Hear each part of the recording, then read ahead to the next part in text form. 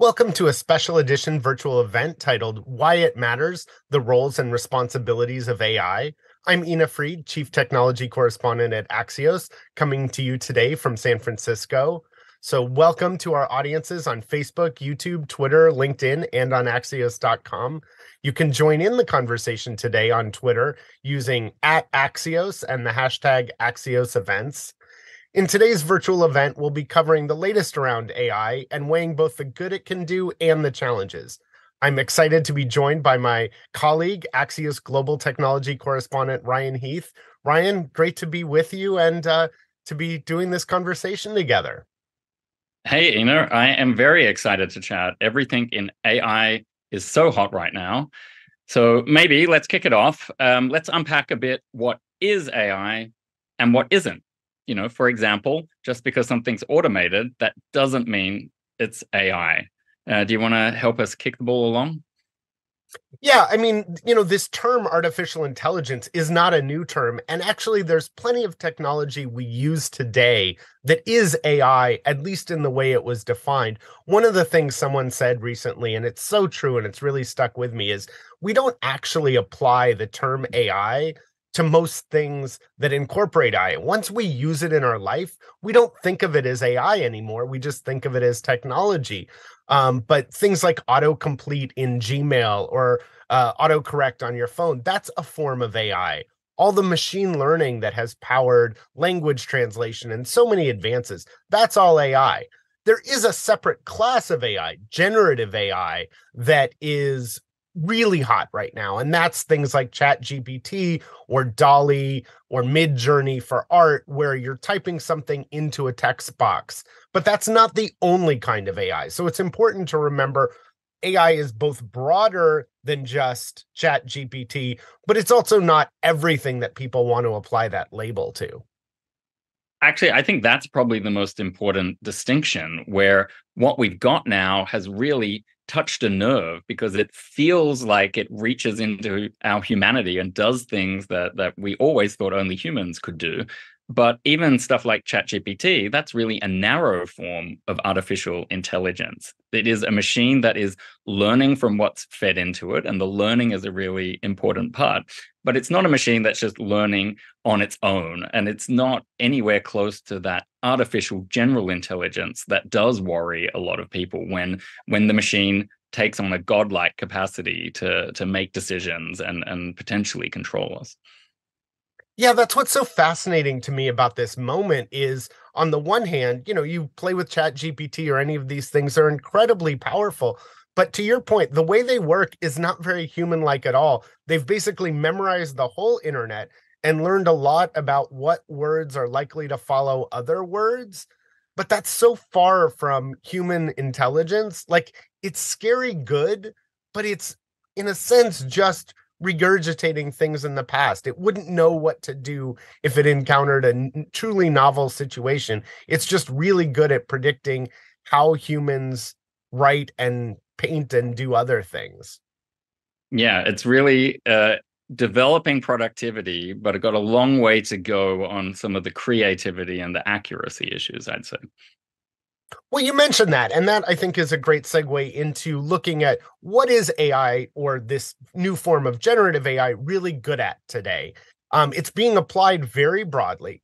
Companies are using it for everything from, how to paint something to how to handle help desk things, but it's not equally good at different tasks. And not every task that someone's applying it to is really the best use. To me, it's fascinating that it's being applied to search, because search is actually one of those things where I don't want a 90% correct answer, but that's what, Yep. Chat GPT gives you, and even less so if it's really current, because you can't really tell. One of the things about the generative AI is it always sounds good. It's always sure of itself, but it might be making it up. And what interests me is that's actually really good for creative tasks. So if you're writing something creative, if you're painting, if you're looking for ideas, that's actually where generative is really good today. Whereas a lot of the truly fact-based things, some of our older technologies can be more precise. Yeah, I think that we're really going to see that the AI is going to be extremely helpful in some of those early stage tasks or ones that you can keep internal facing. But think about it, if you're a big company and you either have legal liabilities or very demanding customers, like to let some of this technology loose onto them at the moment would really create a big series of risks for you. So the productivity doesn't come from just throwing the AI out at every person in every situation, but really figuring out, okay, I can help the customer service representative come up with better suggestions and solutions for the angry person that they're chatting with. Or the best case I heard of, I think, was in the legal industry, where one lawyer I was speaking to said that out of college, she spent 5.5 months gathering documents as part of a discovery process for an important case. And now they can find those documents in 40 minutes. So less than an hour down from 5 months. So there are some real gains there, especially when it's retrieval and computational. But, I wouldn't want to marry an AI at the end of the day. I think there are some things humans still do better. Definitely. And you point out an important thing, which is in most of the use cases we're seeing, even in business, and there are a ton of interesting uses in business, it's generally about making a human more productive. That's where it's really good today. And the companies, for a variety of reasons, both for what it's good at, but also for legal liability, none of them are saying, here, run this AI script and just let it go. They talk about a human in the loop, whether it's Yeah. Salesforce or Microsoft. When they're talking about business uses, they're always saying, we'll give you suggestions on how to write an email or what to say to a customer, but you should always fact check it. You should gut check it, make sure this sounds right. And I think that's a good indication of where we are today. Yeah, and I think about where we're going to head next, and probably it's not a situation of mass unemployment, but you're going to need to learn how to make use of the AI and work with AI tools. Otherwise, you do risk being left behind. But at the same time, we're going to start to see more and more guardrails being put in place.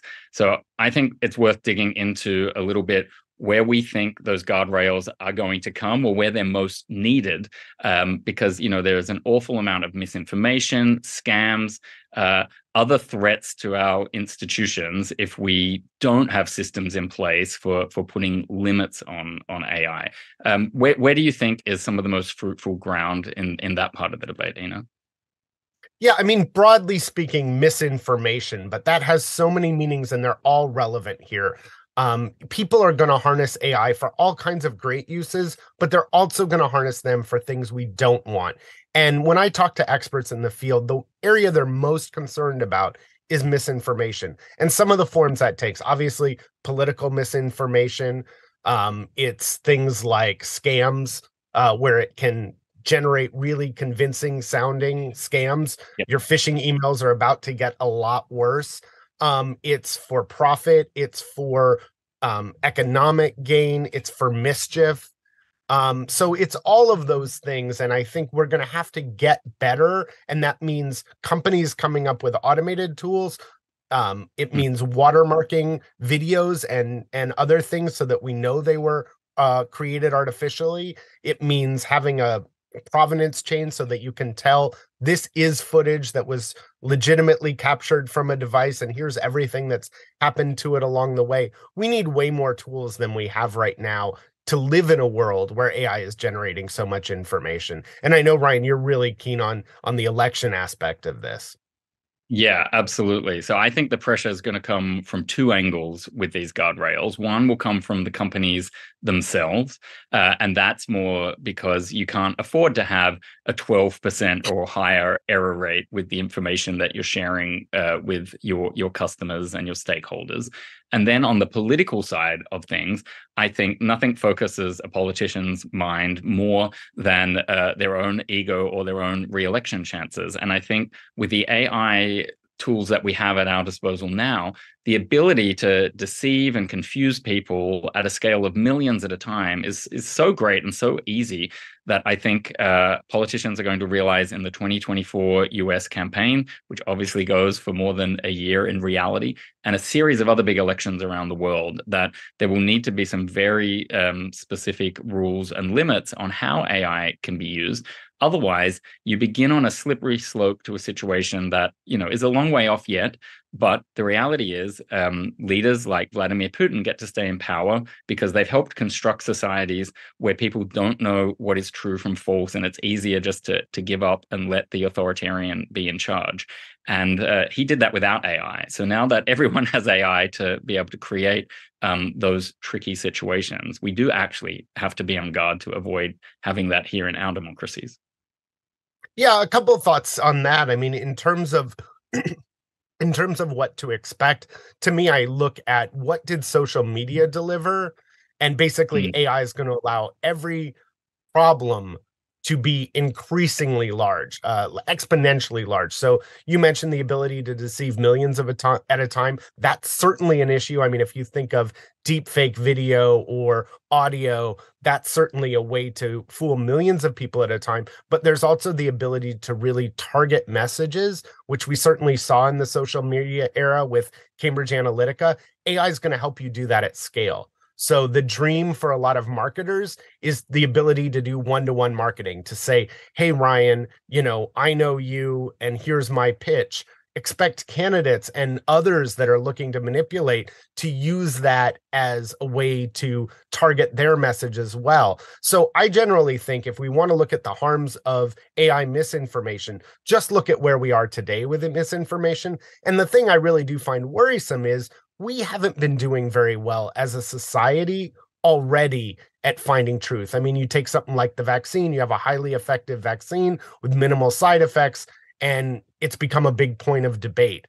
I really do worry how we're going to do as a society with an era of AI misinformation.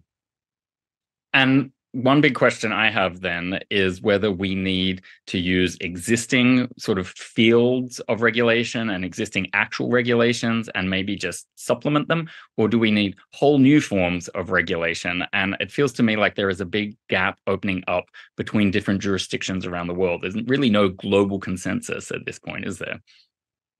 There isn't. As you point out, I think we probably are going to need a mix. So, for the short term, and even in some areas, you're going to want to rely on existing laws. So, if Yeah. AI is deciding who gets hired, we actually have laws that prevent discrimination in hiring. And actually, in a narrow field where we have great laws already, or good laws, I wouldn't say great, but good laws around discrimination, loans, employment, housing, those sorts of things, the existing laws may work. But for whole new problems that just didn't exist, I think we will need new legislation. And we are seeing a big global divide here. And it's falling along the lines we've seen previously. You've covered this a ton, but we're seeing, the US talk, but not really act. We're seeing the EU say, our citizens are at risk and we're going to act quickly. They're almost done with an AI act.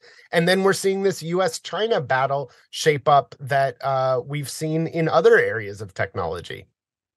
Yeah. Yeah, you can really almost divide it up into sort of pretty neat boxes where you've got China is out there leading in research at the moment, and actually they're first across the line with some regulation. The EU, big regulator, also trying to act a bit as the conscience of the world, not that everyone accepts them positioning themselves that way. India is acting as the workforce behind a lot of this, and the US, of course, is leading in innovation, but a bit slow to catch up with all the rules and the regulations. So, we've got to look below the surface in these debates. The EU and China are going to make mistakes by going first with their regulations, but that shouldn't give the US a free pass to not do anything to get up to speed. And at the end of the day, China's got some very interesting methods here. They want to try and increase trust in AI because they want to be able to surveil their population, and they're being pretty successful at that. And obviously, the underlying point of all of that is for the Communist Party of China to remain in charge. So, the point there is I want people listening here to think about what are the second and third layers and motives when people try and come in with these guardrails and these regulations. Yeah, and as you point out, I mean, China may be doing a lot of regulation, but it's important to recognize it's regulation on what Chinese companies can and can't do, not on what the government can do. So one of the reasons they're leading in a lot of data areas is they've already been doing a lot of mass surveillance, and they are more willing to allow, or the administration just declares what's permissible. So they're regulating what companies can do, but the government is actually more using and adopting of these technologies than elsewhere in the world. Yeah. And I think like we've just had the Indian Prime Minister visit Washington. And one of the big points there is that the US needs partners in democracies like India, however complicated that may be, like the other leading democracies in the world, because it's only through those forms of partnerships and coordination that the democracies will be able to outmaneuver the more authoritarian countries. Well, we've covered a lot of ground, Ina. Thank you, everyone, for joining another conversation that made you smarter, faster.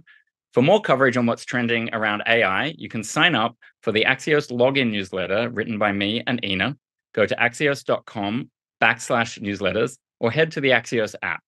Stay tuned for more updates around interviews with key newsmakers around AI later this year. And thanks for joining. We'll see you next time.